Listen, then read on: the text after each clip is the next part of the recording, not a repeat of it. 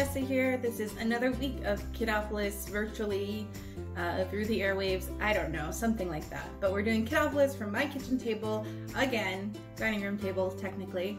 And this month the theme is off stage, drop the act. We're talking about honesty and particularly this week integrity, which is choosing to be truthful in whatever you do. So I built this Jenga tower here to represent your integrity, okay? My integrity, just somebody's integrity. It can be a fictional person's integrity. And let's say that each time, right now, it's pretty solid, right? Let's say that their integrity is pretty solid, but then for whatever reason they decide to tell a lie. Okay, and each time they tell a lie, let's say a block gets taken away. Hopefully this doesn't go too soon, but each time they tell a lie, we have to move the blocks up. And we're kind of starting to mess with the integrity of the structure. But also, this is a really good representation of like your own personal integrity. And if you tell lies, or if you're not truthful with who you are and like what you do, if you're not living, see, that wasn't good integrity for me because I started to move that block and then I decided to move this one. But if you're not truthful to who you're supposed to be for God, that's a problem too. That compromises integrity. That makes it less than sturdy. Okay, let's go ahead and move this one. Let me be integritous. That's not a word. I don't think. Uh-oh, look at everything slipping. Let's see if we can make it. Whoa, I made it, okay? But look, it's getting pretty shaky.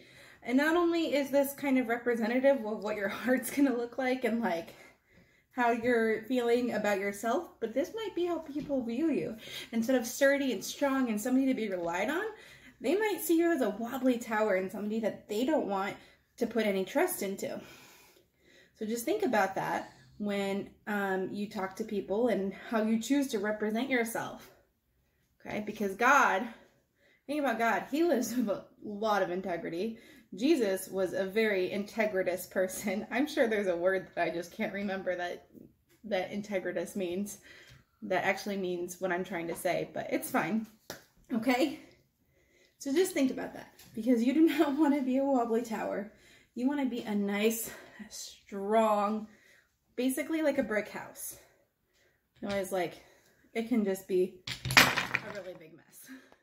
So think about your integrity. Think about the person that you're showing other people who you are, and think about how solid your heart is. Because you know what? Other people, maybe if I, for example, chose blocks from this side, maybe you wouldn't see all of the holes and all the missing pieces that were actually compromising the integrity here. Maybe other people won't see it, but you would know in your heart, right? Okay. So think about that. I'm going to get one little other activity set up to demonstrate this just because it's fun to play with toys, right? And I'll see you in a minute. Okay guys, I have a really good opportunity to be integritous with you, which by the way, when I'm done, I'm going to email the dictionary company and let them know that I'm making it a word. Because right after we were done with the Jenga blocks and Jacob hit stop recording, he let me know that integrity is not our weekly bottom line, it's our monthly bottom line. Our weekly bottom line, I mean, it all goes together, right? So don't worry, we didn't get too off track, is when you're not truthful, you lose trust. So started setting up these dominoes, and we're not going to play dominoes like the actual way with the rules and everything. We're just going to, this is the way you play it, right? Okay. So each of these dominoes represents an interaction with somebody, okay? Let's say it's an interactions with your parents. They say, oh, can you clear your table or clear your plate? You say, sure. Maybe this stuff is about your schoolwork. Maybe this stuff is, did you brush your teeth? Is your room clean? Were you nice to your sister today? And when you're honest, you're being upright and honest, right? But let's say they say something like, hey, did you remember to give your teacher that note or something? Okay, whatever it is, I'm sure we've all been dishonest before. It's not okay, but it's understandable, right? So let's say that there is a time, we're just using the example of the teacher's note, that you were not honest. And when you're not honest, and you're not upright, let's just say that falls down, right? But then they all fall down. All of those times that you weren't honest with your parents, Those all fell down from one little lie. And that doesn't really seem fair, but if you think about it, one little moment of dishonesty can ruin a lot of trust. And then it can take a while to build that back up, right? Because, you know, one, you tell the truth one time after telling these lies, you still kind of have all this to build back up. So you have to, once the truth comes out, keep being truthful and be patient, because it might take a while. These might be heavier than they started on if we're pretending that these are real lies. They might be a little bit harder to pick back up and put into place. So you have to be patient.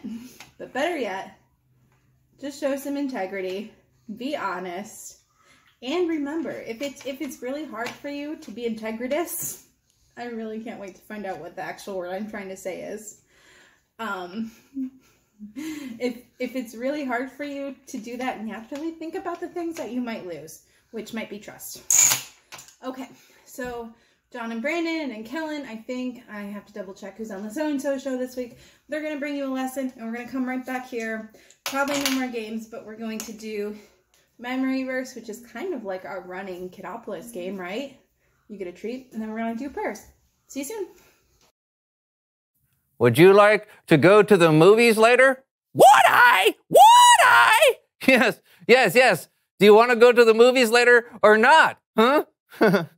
Hey, who's this? Oh, what does it look like? It's Pinocchio. Hey, I'm trying to change my image, remember? Call me Jerry. Oh, sorry, I forgot. So, Jerry, what's it like being a real boy? I'm still a puppet. That cricket didn't know what he was talking about. Did you try wishing upon a star? Yeah, and I ended up with you. Whoop-a-dee-doo. Whoop-a-dee-doo. Woo-a-dee-doo. Well, what do you think? I think it's great. It's really great. Thanks. I've been working with him for months. Could you see my mouth moving? Your mouth? Yeah.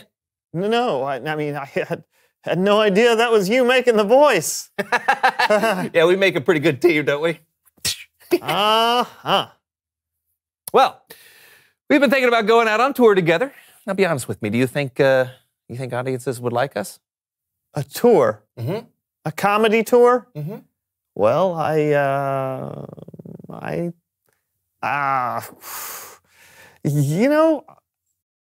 think that would be a super idea. I think it would be a big hit. This may be the best idea you've ever had. Brandon, is your nose growing? Absolutely not.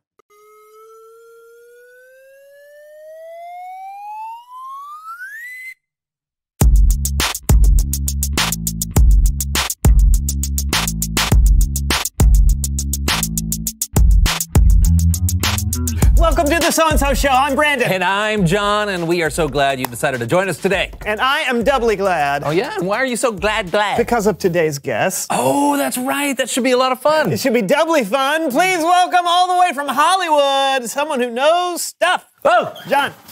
Oh. Woo.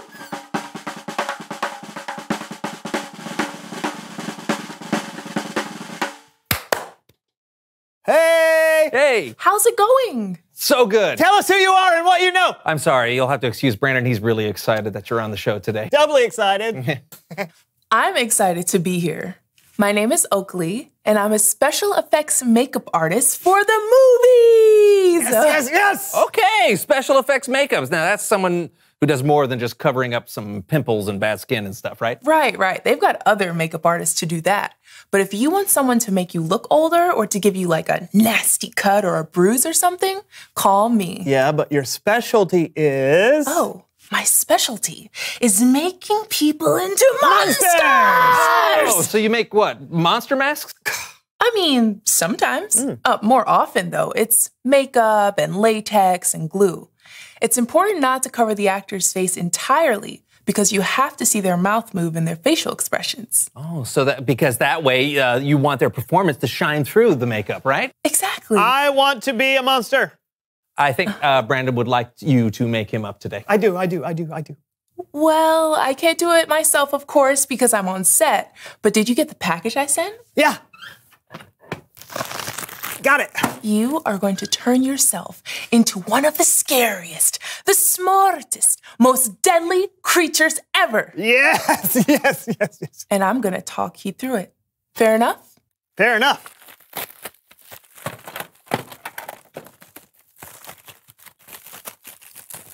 All right, let's get started with the black eyeliner pencil. Okay. All right. Yeah. Got it. Makeup time lapse!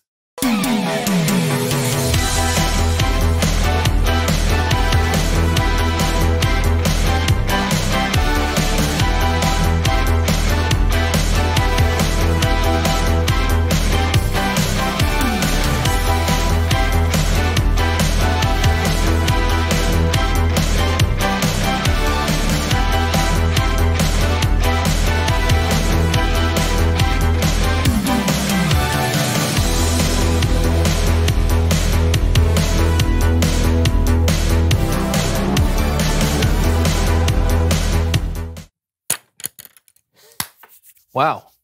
Brandon, great effort. Thank you. Let me see. Oh, yeah. There you go. You look amazing! I look like an owl. An owl's not a monster? Okay, but owls are smart. They can be scary and deadly too. Just ask mice and bunny rabbits. I look like an owl. Well, thanks, Oakley, for showing us what you do. It really is incredible. You bet.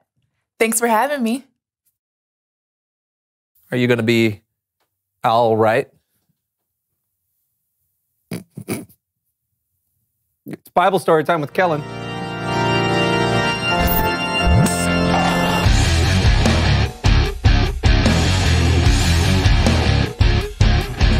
Hey guys, I mean, what's going on? I'm an owl. Yeah, you are, and you look great. And I'd trust you, and I would come to you for advice. And you know it. Move on. Will do. How about a story from the book of 2 Kings, starring the one and only So-and-so Show Players? Perfect. This story is about a man named Gehazi, who was a servant to Elisha, a prophet of God. Gehazi did something that wasn't very honest. Who? Me? But we'll get to that in a minute. Oh. First, let's talk about Naaman. Naaman was an army commander. That's right. I'm Naaman. I'm the man in charge. When I say jump, people say how high. Hoo-ah! He was a brave soldier who won many battles, but he had a skin disease. Go away, spots. Go away. You're still there.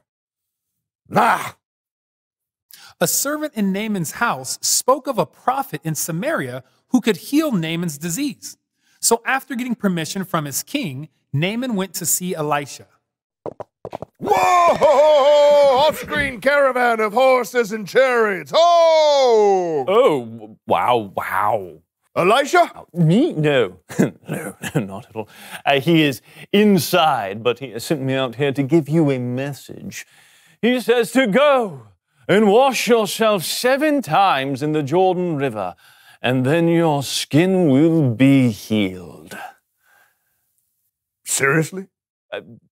Yes. He says to go and wash yourself 7 times. Yeah, got it. I got it. 7 times. Yeah. Yes, well. Unbelievable.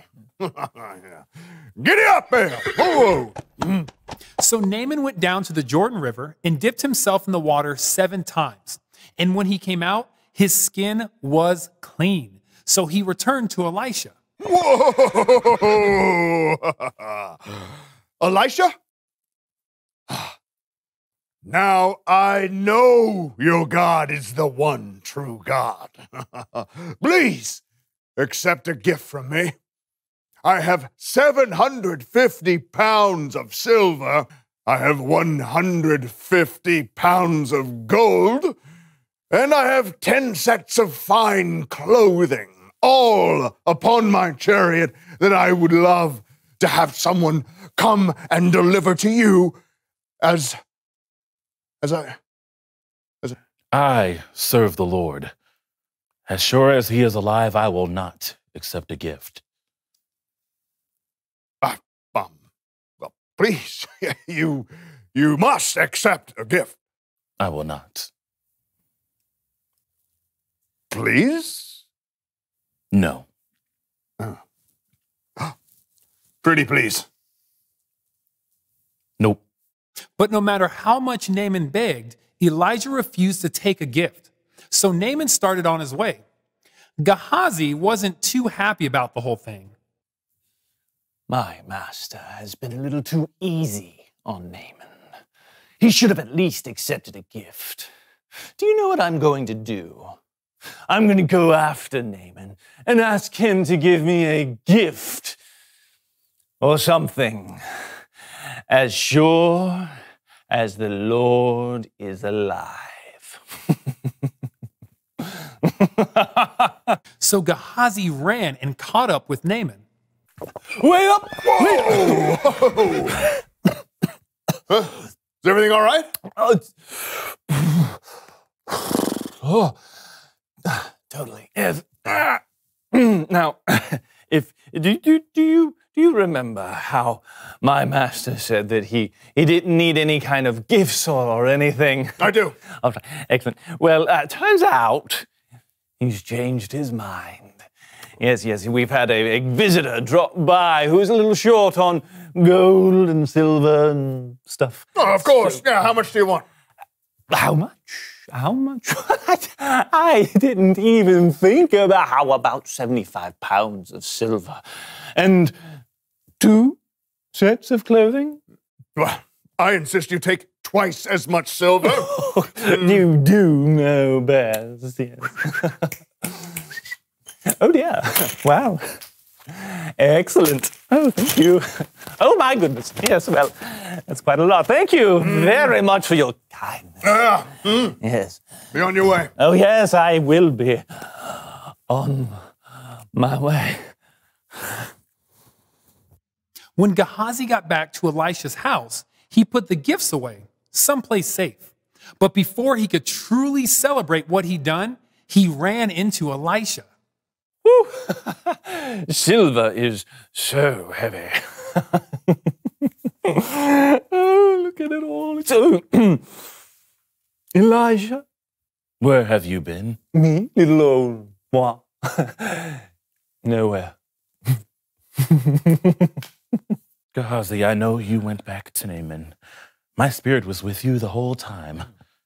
Why couldn't you just be honest? Oh, I have always been honest. Now, you're going to have the same skin disease as Naaman. No. No. No. No. No. No. No. No. No.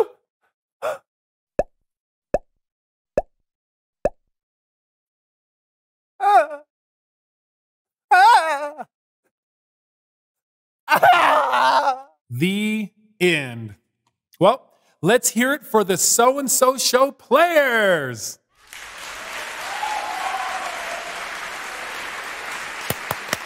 Woohoo!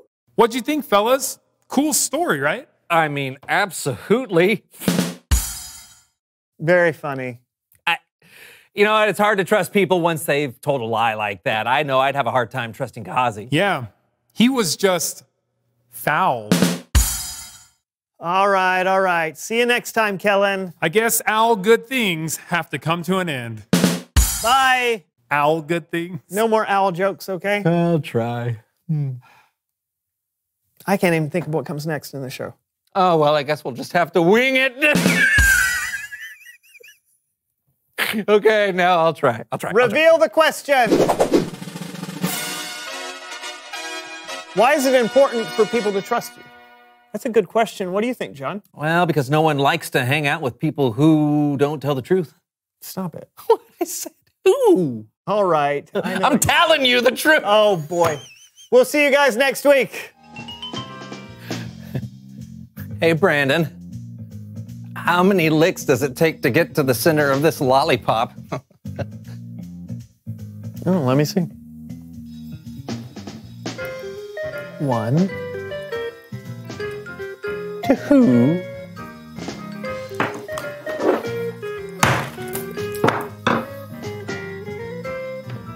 2.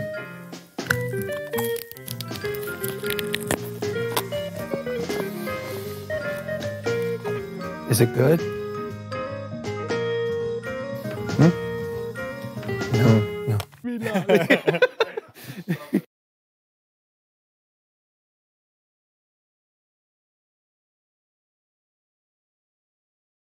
Hey guys, it is memory verse time, and our memory verse this month, apparently getting my weeks and my months confused, is from the book of Proverbs. And I told you, I think 2 weeks ago, that one thing that you can do with the book of Proverbs, if you're ever trying to find a verse in it, if you don't want to flip all the way to the beginning and look up the page number, just remember that the book of Proverbs is roughly in the middle of your Bible. So, my bobby pin. I'm going to take this out. I used this as a bookmark a long time ago. And the funny thing is, I don't even remember what I was marking. So, anyways, my halfway point is right around Proverbs chapter 20, verse 3. But we are in Proverbs chapter 10, verse 9. So I have to go back just a couple pages. So, we find our big number 10. Do you have your big number 10? And then our little number 9. Okay, but I'm actually going to read, not from here, just because it's a little bit different version. It's not too different, but just enough. And here's how your verse goes. Proverbs chapter 10, verse 9. This is from the New International Reader's Version. Anyone who lives without blame walks safely, but anyone who takes a crooked path will get caught. And I don't think it necessarily means if you're walking and you walk straight, it's going to be a super safe path. There's not going to be like any snakes or wolves in the road. That's not necessarily what it's saying. This is more of a metaphor, I guess, of how you live your life with integrity, how much integrity and honesty you show. When the straight path is meaning the path of integrity, where you're honest and you show people who you really are, and the person that you really are is somebody that God wants you to be. The crooked path is when you're kind of avoiding God's ways and avoiding people finding out the truth about you, because maybe it's not God's way and you don't want to be seen as dishonest, or maybe you're just hiding for another reason, so you're zigging and zagging. But the straight path is a safe way to go. It's the good way to go, right? And the crooked path, you're going to get caught. So, I'm going to go over it one more time. Anyone who lives without blame walks safely. But anyone who takes a crooked path will get caught. That's Proverbs chapter 10, verse 9. If you want to email me or message me or FaceTime me or something, you doing your memory verse, you'll get a treat brought to your house. Pretty cool. Also, if you're watching this and you did our super cool tie-dye event, those will be out this week. We had a little bit of a snafu with them, but everything is going to be great. It's going to be perfect, pretty sure. And they'll be out probably, I'm aiming for Wednesday or Thursday. Check out your emails soon. Okay, so we're going to do prayer time, then we're going to go, and then we have another week of October. Just one more week of October, right? Yes, and then it is November. November is just around the corner. Okay. Dear Heavenly Father, thank you so much for your word. Thank you so much for illustrations of your word. Thank you so much for people who love to teach your word and help your word understandable for me and kiddos and pretty much everybody who doesn't speak Greek or Hebrew. Lord, I'm grateful for that. Lord, I ask that you help myself and my friends and the people in our church to be people who are integrists, who live a life full of integrity, are people that that people know that they can trust and that God can point to for people to trust. We love you so much, God, and we ask that our lives are lives that reflect you and make you smile. We love you so much. Pray it all in your son's name. Amen. Okay, that's all I have this week. I hope you guys have a really, really good week. The weather is kind of cooling down a little bit. Play outside a little bit while you can. Jump in the leaves, carve a pumpkin, but be safe, okay? All right, love you. Bye.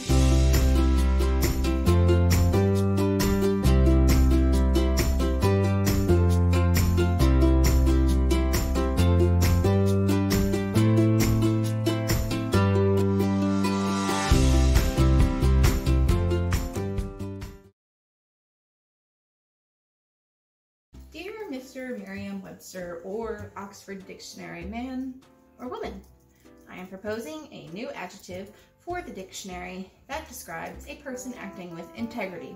The word is integritous, and I realize we have virtuous and honorable, but I don't see why we can't add one more that describes it exactly. I think this would be a very integritous addition to the English language, and I look forward to any royalties.